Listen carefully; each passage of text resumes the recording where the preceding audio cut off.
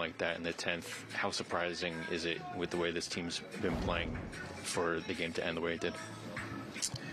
I was big on them. I liked our chances, going into extra innings there, especially with how this team handles big situations like that, and, gave us an opportunity to win the game, but, just fell a little short. The Reds battled their butt off this whole series, and we went back and forth, but they pulled that one out.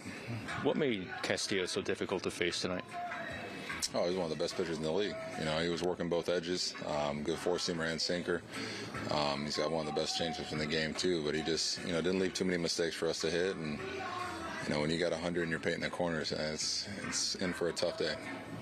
How good was it to see Nestor get back on track the way he was before the last few times? Oh, it was great. It's a long season, so you're gonna have guys, starters especially, go through those ruts where, you got to bounce back from some outings, and it was good to see him out there command the zone. Really working that cutter up and in. That's his bread and butter, and he really worked the zone good for us. And he gave us some zeros there. We just couldn't pull any runs, early to kind of give him some support. Aaron, what kind of blow is it losing Severino to the IL?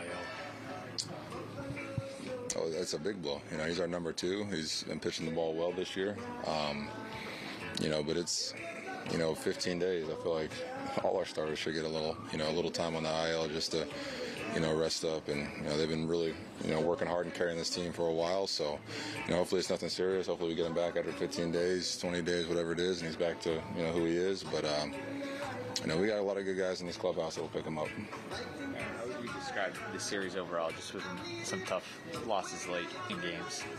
Tough losses, but, we fought back always. I wish we could have scored a little bit more runs early, especially tonight. But they got a good ball club over there, and they battled. Their record may, show something different, but they got a lot of good ball players over there that, battle at bats, put the ball in play.